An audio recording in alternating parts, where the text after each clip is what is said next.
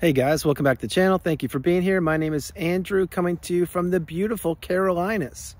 Today's topic is going to be why you don't think like the narcissist. Think about that for a minute. Guys, if you like the content, please like, subscribe, and share. So let's just boil this right down. As the thumbnail mentions, why you don't think like the narcissist. It's very simple. Most likely you're an empath. You are kind, you're loving, you're considerate, you are not self-serving. You are an individual who wants others to do well and to thrive. And you want to build people up. You don't want to extract from people. In other words, you're an all-around good, healthy individual with no agenda. There is no secret message or meaning to you befriending an individual or striking up a romantic interest. You do it because it comes natural to you. It is native to you. You don't do things to seek to destroy other individuals. You do things because you don't have to wear a mask every day. You see that every day that you wake up, you have to face certain things, just like the narcissist does, but you don't have to pretend to be somebody else when you're interacting with individuals. Example, if you meet 10 people today, do you have to wear a mask for all 10 of those people? No, you don't. Does the narcissist? Point being, you don't think like the narcissist because, let's say, for example, when you would be texting the narcissist, would you get responses? Well, during the love bomb / euphoric stage, you would. But after that, after the luster of you wore off and you were in the devaluation stage, or as I mentioned, you entered the narcissistic fog stage, when that happened, what would you get? You would be ghosted. You would get one-word answers like K, the letter K, or you would get nothing at all. And that you would say, hey, well, what's going on here? Like, I texted you, what happened? Then this individual who turned out to be the narcissist may say things like this, like, oh, I didn't see the text. My battery died. I was too busy. You can do without that message. Like, what are you talking about? It's no big deal. Things like that. They would just downplay it and they would deflect any introspection or any accountability, which leads me to the next part. You are accountable. Yes. Do you make mistakes? Of course you do. We all make mistakes. Each and every one of us. That is what makes us us. Having said that, the narcissist doesn't believe they make mistakes. How many times did you hear them say, I apologize. I was wrong. I am sorry. It was my fault. Let me try to work on that. I want to change. I want to improve. No, you're not going to hear that. And if you do hear it, it won't be heartfelt. It will just be out of one side of their mouth because they feel like they're obligated to say that to make you feel like you were heard. Which leads me to the next reason why you don't think like the narcissist. Were you ever heard in the relationship? Probably not. But were your ideas stolen from you? Of course they were.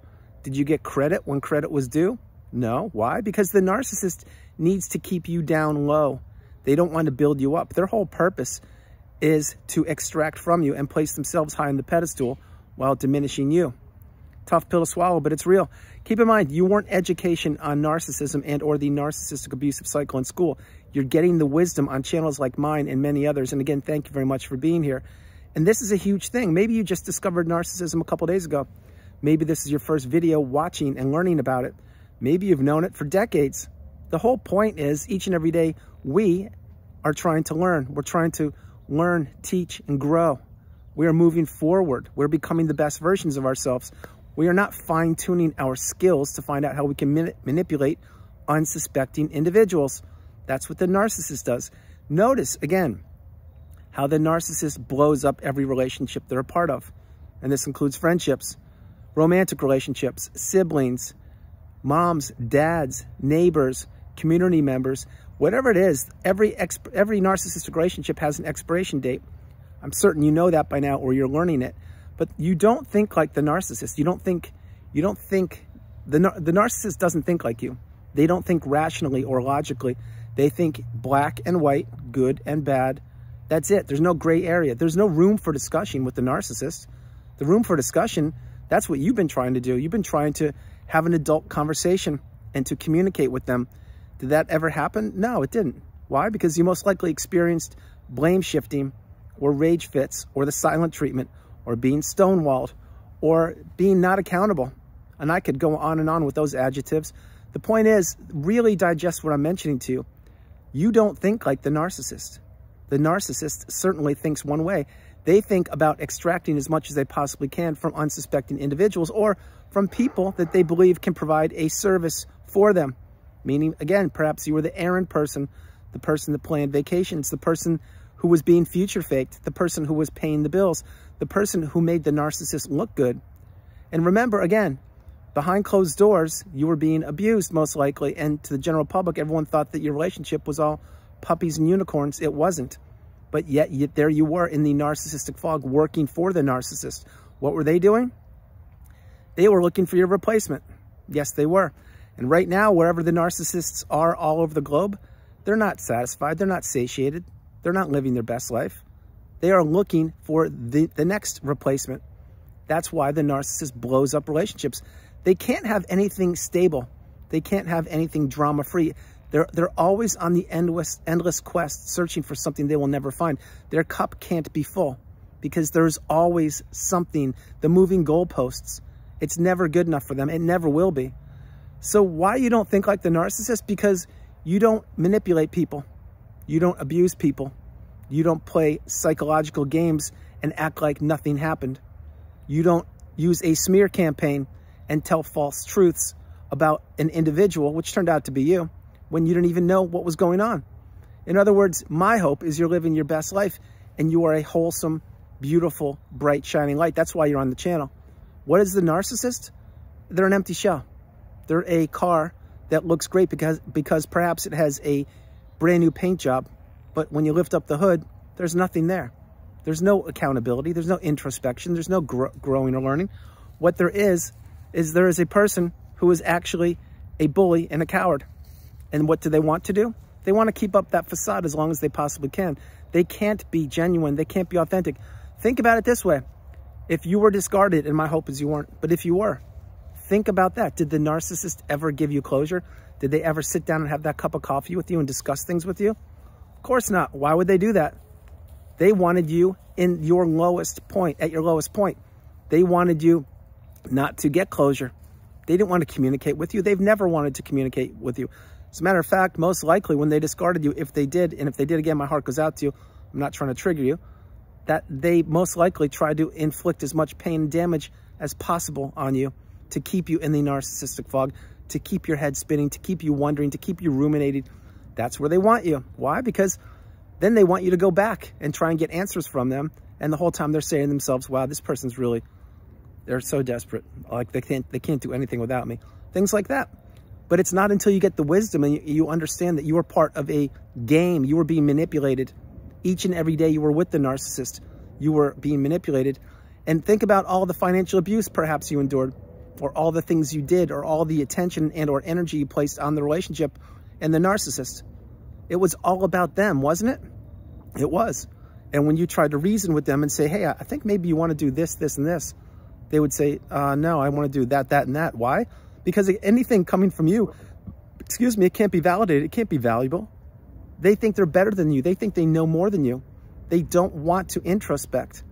This is exactly the life of the narcissist. And if you really understand my message, drop comments below. I am certain you know what I'm talking about. Now, is the narcissist anything other than a manipulator? Yeah, they are a coward and they're a bully. And they do not want to actually ever take ownership of their poor behavior. It's the way they are.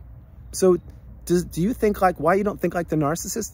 Because you're not built that way. You're built to build people up and to share experiences and insight with the world and to help contribute to make this place called Earth a better place. The narcissist is the opposite. Yeah, sure, maybe they contribute in some ways. I'm not saying they don't. But what I will say is overall, the narcissist wants to tear you down. They want to inflict the most pain on the people that care about them the most, which many times are the romantic relationships or the trusted loved ones around them. It's not until those people get the wisdom and they understand, wait, I keep going back to help this person who turns out to be a narcissist out, but they're not changing. They're not changing because they don't think like you. They think that that they own you. They think that that you have to contribute to their destruction and their chaos. And what I mean by that is the narcissist, they need flying monkeys. They need people around them. They need enablers to continue to keep this facade going. That's what they need. Excuse me. That's how it is. That's why the narcissist doesn't think like you, and certainly you don't think like them. Now, can you place yourself in their shoes and say, like, wow, why would you do that? I don't understand. Yeah, of course you can, because you can reason and you can say to yourself, that was poor behavior. I wouldn't have done that. But then if you brought that up to the narcissist, what are they going to say to you? They're going to say, oh, don't be such a baby. What are you talking about? You're always playing the victim. It's no big deal. Move on. And no one else cares. See what I mean? That's what they will do. That's why talking to the narcissist, it's like it doesn't benefit you, especially when you've gone no contact, blocked, removed all flying monkeys, and deleted the narcissist, and you're beginning to heal and live in your best life. Any communication with the narcissist, once you know who they are, it doesn't benefit you. It's not going to help you out. All you're going to get is word salad, unaccountability, blame shifting, and how you destroyed the relationship, and on and on. So guys, that's the video. I hope you liked it. I loved doing it from the beautiful Carolinas. This is Andrew. Namaste. Have a great evening. Stay true, stay blessed. Continue to become awakened and aware, and understand you are the priority. And you don't think like the narcissist, because you can have empathy and you can be kind and loving and you can give without expectation.